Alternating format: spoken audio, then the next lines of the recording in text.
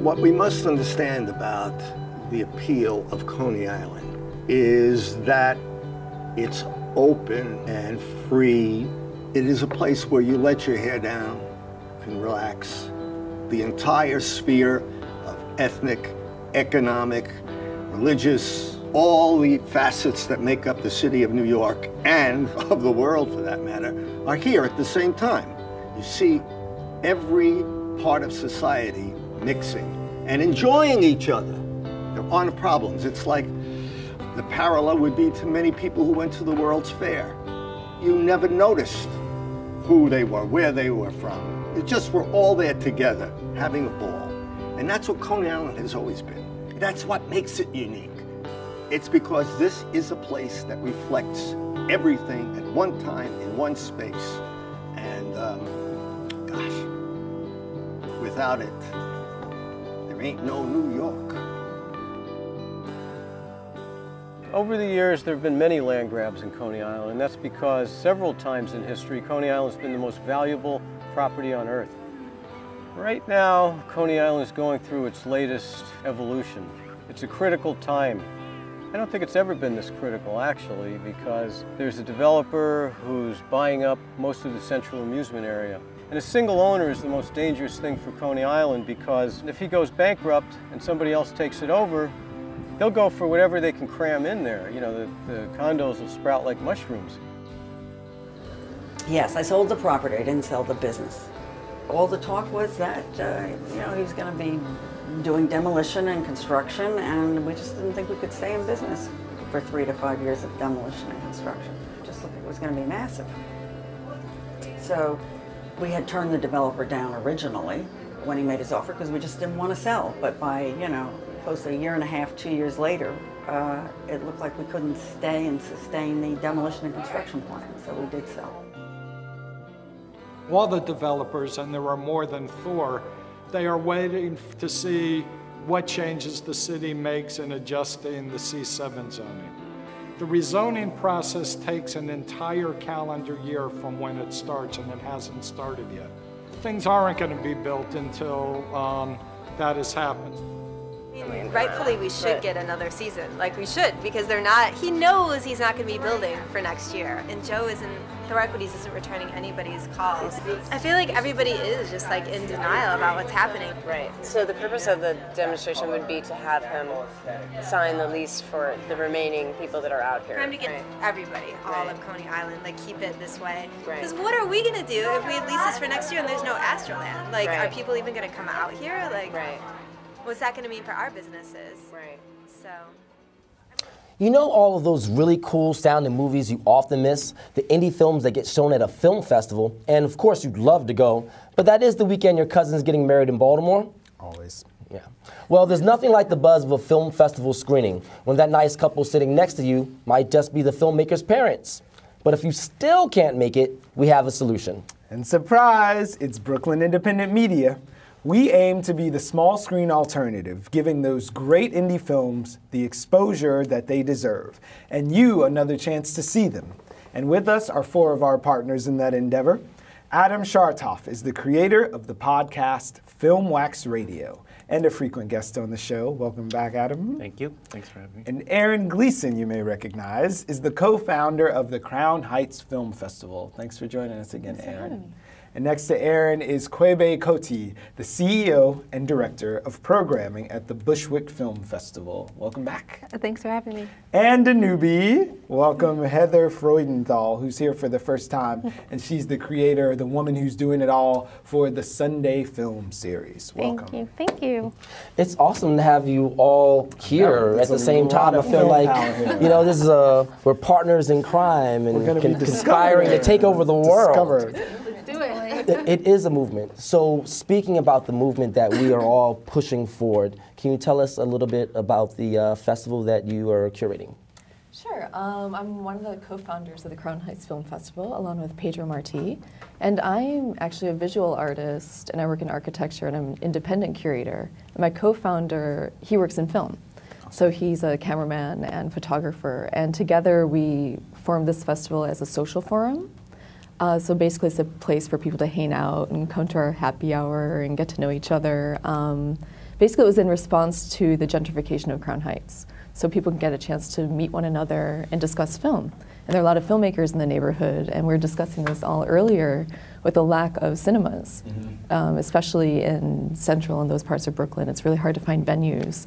So when we were talking to local filmmakers in the neighborhood, we're like, well, where can we see your work? And they'd say Manhattan or another city, or here, I'll just show you on my phone, here you go.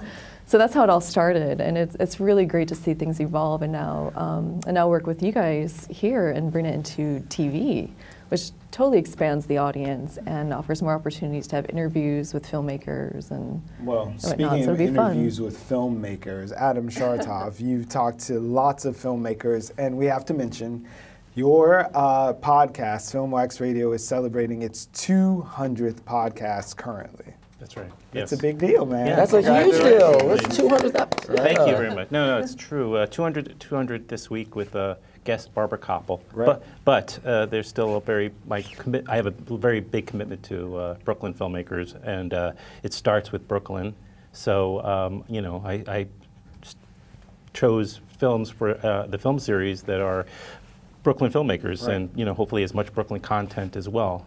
Because there's just so much of it. There's no excuse not to show more Brooklyn film. So they're making it in Brooklyn, but they weren't showing it in Brooklyn. But yeah, I know that's been a subject on your podcast as well, about places where I know you did something with one of our producers about great theaters in Brooklyn showing local work too. Yeah. No, it's very true. There is definitely a dearth of venues, so you have to get creative, but that presents all sorts of other problems and challenges if you're showing in a school auditorium where acoustics are sometimes challenging, or but they're great places for people to congregate, and you can have great events. But we should have more theaters. Or you could invite your friends over and watch Brooklyn Independent. Yeah, that's true. The film block. But maybe this will also have a second sort of another motivating factor for those catalyzing effect. Yeah, exactly. So look at all our films now. Give us more venues to play it. But yes, let's start with Brooklyn Media. So Heather, can you tell us a little bit about the Sunday film series and the program you're curating for that? Yeah, well, basically, the Sunday Film Series is a very, very independent film series. As you mentioned, I kind of run and curate it by myself, so it's kind of fun, but it's also very challenging. And as much as I really admire film festivals and, aspire to be a part of that as well, one of the things that I look for when I'm curating films are not necessarily the newest films or the films that came out this year. I think there is so much independent film that hasn't been seen, even if it's a film that's 10 or 20 years old. And so for me, it's really just when I get in contact with a filmmaker and they're like, oh, can you take a look at my film? If I love it, I show it. I think it's an easier sell if it's newer, because people are like, oh. Everyone's obsessed with the premiere. Yeah, it's like premiere and I've never seen it. And of course, then the filmmaker has all their friends and family who are coming out to see that. Whereas if it's an older film, it's a little bit harder to sell. But I really, my favorite part of it is afterwards, when we get to do the Q&A or a workshop with the filmmaker and the audience afterwards, and I can tell that the audience is just so engaged, and they're kind of like, why didn't I have an opportunity to see this before? Years ago, we're just a venue, or as Adam said, just like more places that are willing to show these films. So. Well, if you've never seen it, it's a premiere to you, right? Exactly. But Kweighbaye, I know you are curating right now for Bushwick. For Bushwick, and it's very quickly Adam's gentrifying place. Yes, absolutely. We're making Bushwick beautiful. Yeah, Bushwick is beautiful. Bushwick is amazing. We are in the process of accepting submissions to the festival. The Bushwick Film Festival, we're an arts organization in Bushwick, Brooklyn, clearly. And we pretty much celebrate talented and passionate filmmakers who pretty much overcome all the independent film obstacles like funding, distribution, and shoot their films. Another thing that we do is we act as a bridge between film and community. We develop a lot of education programs, and we also create spaces for the community to share their voice. So yeah, I mean, that's what we're doing. We're pretty excited. This is our 7th festival. I've been running it since I was 23, so it took me through my 20s. But yeah, it's an exciting time for us. The submissions just opened, and the early deadline is April 15th, and the late deadline is June 30th, and the festival is October 2nd to the 5th. Very nice. Yeah. 7 year. Are you feeling itchy over there? 7 years. Happy with the growth? How's it No, going? I'm so happy with the growth. It's been a very organic growth. I've approached it as an entrepreneur, so we pretty much figured out how things worked as we went on each year. We made a lot of mistakes, but it's been successful. The neighborhood really welcomes it, and we all know, lots of artists and lots of gentrification happening as well. And that's why we do the bridge between film and community thing. But yeah, we're really happy with where we are right now, and we plan on going for another 7 years. Onwards and upwards. Yeah.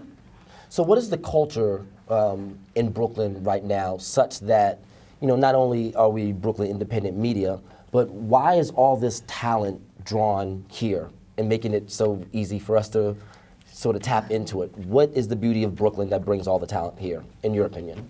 What isn't the Brooklyn? Like, what isn't the beauty of Brooklyn? I don't know. I mean, I'm kind of biased because I grew up here, so I kind of think Brooklyn is the most fabulous place anyway, and so. I'm jealous. No, I mean, it's an incredible place to live. I mean, so much so that I have, I've noticed that I have friends that don't necessarily work or live in Brooklyn, but for whatever reason, they still kind of say they do, because it's just like, they want that association. There's just such a thriving community of people here, and I think it just, it kind of catches on. If people hear what's going on, they want to migrate here. Right. I'm kind of worried about the, skyrocketing costs of living and how that's going to affect the artists. And does that show up in the work? Like, you guys are curating, and you have that specific bent where you started looking at the effects of gentrification, and you have the bridge between community and the artist. But Adam, even, is that showing up in the work? Is it finding its way in? That tension? I think it is, in a way that a lot of filmmakers are becoming even more independent, and I'd love to hear all of your thoughts about this, where with technology, they can do more with less money, but at the same time, it's more expensive to live and to produce and find the time to do that and find the resources. So there's this struggle that's happening there. Right. You don't necessarily need these huge film productions anymore to do something pretty amazing. Yeah, but you can do like a one-man show if you want to. Take an opportunity. I think that's not unusual. I think maybe you talk about so much is going on, and so many filmmakers have landed in Brooklyn. I think part of that probably started because New York being the kind of the center for media in general, and then we're all kind of migrated over. It was a little less expensive to live then. But now but to get to what we're talking about is a lot of filmmakers rely now on each other for free labor, for inspiration, for I'll work on your, it's like a community, very much so. So that is taken off in a big way, and there are pockets of it elsewhere, but Brooklyn seems to be, unless I'm mistaken, the biggest pocket, and so it's we rely on each other a lot, but filmmakers kind of have to do a lot of things to pull together a career, cobble together a career. We all do, and that might mean doing commercial work for however many clients and doing full-time work, and then also filmmakers are compelled to take their films on the road and act as a, their Barnum thing. Yeah, the Barker, the circus, but they know they have to travel. That's a lot of time to spend not making another film. To take that 3 years in between, possibly, in order to get enough resources together to start a new project. There should be more resources like, this one right here. BRIC. Pat yourselves on the back a little. People, everybody pat on the shoulder. Yeah, we're about to blow things up here. Really put in independent films from our neighbors on the TV. I think it was a little different for Bushwick, particularly. Like I mean, I've lived in New York for 13 years and 7 years in Bushwick. And Bushwick particularly got a lot of artists. It's like the migration that happened, like from the Lower East Side to Williamsburg to Bushwick. And particularly for Bushwick, I think our proximity to the L train is what got the artists going there. Like I used to live in Williamsburg, and then when that sort of went south, we all just sort of moved on over, like down the L train, moved on down the road. So that's what brought a lot of the artists to Bushwick, and that's that's where we are right now, you know. And in terms of showing up in the work, we do get a lot of documentaries that talk about the gentrification and that sort of comment on what the tension is like right now for artists in these areas. Yeah, I can talk about this for hours, so just stop me if you need got to. 2 whole minutes. I just wanted to add that one of the really interesting things about Brooklyn as a city is that people take chances on each other. If you meet somebody in a bar or on your, hanging out on your stoop or just walking down the street, like, oh, hey, I do this. Oh, that's interesting. Let's talk. It actually happens. That doesn't necessarily happen in other cities, at least where I've lived. Or even in Manhattan, right? It's it's a very sociable, It's Adam's place where a lot of go-getters. everybody mixes. Yeah, and you never know what people are up to until you start talking to them, and then the magic happens. And I think that has a lot to do with it and the draw as well. Okay, now you are still taking submissions, and when is that we just are about to start? taking submissions. Okay. We're going to announce that on our website, which is crownheightsfilms.org. Probably mid-April, we're going to open up for submissions, and the festival is in October. You feeling excited this year? I'm very excited. All right, Aaron started it off, but I want everyone to share how folks can tune in to 200 or get in touch with you for all of your projects, but kick us off. Sure, thank you. Well, it's filmwaxradio.com, which just takes you to the Rooftop Films website. I partner with them on the podcast, and that is the easy. And of course, I would ask people to subscribe on iTunes. It's a free thing, but 2 clicks. Makes easy. a lot. Very fast, easy to do. But got a lot of amazing shows coming up, and very excited to be moving on to 201 and beyond. And beyond, Ms. Freudenthal, how can folks get in on the Sunday Act? Really, really easy, super independent, sundayfilmseries.com. All the information is on there. If you're a Facebook-y person, it's facebook.com/sundayfilmseries. And because it's just me, it's really, my email address is on there, so if you want to make a submission, it's just emailing me. If I get back to you, it means I'm interested. So you heard that, spoken like a lady film director. I'll get back to you if I'm interested. Well, the Bushwick Film Festival right now, we're having a Be a Part of 2014 campaign. So you can be a contributor, you can be a sponsor, you can be a filmmaker, a new media artist, and you just go to www.bushwickfilmfestival.com, and then on the menu option, there's a Be a Part of 2014 campaign that you can just click on. And that's how April 15th, early. Early deadline, April 15th. Deadline. The regular deadline is June 30th, and the festival is October 2nd to the 5th. Lovely. And one more time, how we can get in touch with Crown Heights Film Fest. Basically, just visit our website, crownheightsfilms.org, and we'll be announcing the submission schedule in mid-April. Awesome. All right. I'll see you at the movies. Thank you. Some popcorn. And you guys are invited. Yeah. You heard that. Well, I'll most certainly admission be for you guys. Don't act like you don't checking know us everything when we out. show up, because we come out. Okay, my fellow partners in crime.